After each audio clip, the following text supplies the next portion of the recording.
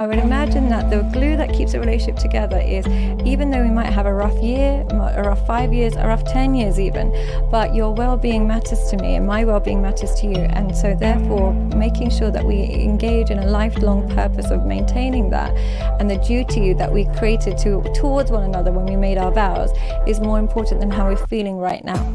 It's a bit like if you signed a 10-year contract with a basketball team. If you're a basketball player, you might hate it some months, you might love it some seasons, whatever it is, but you're committed to the purpose and the duty that the contract suggested.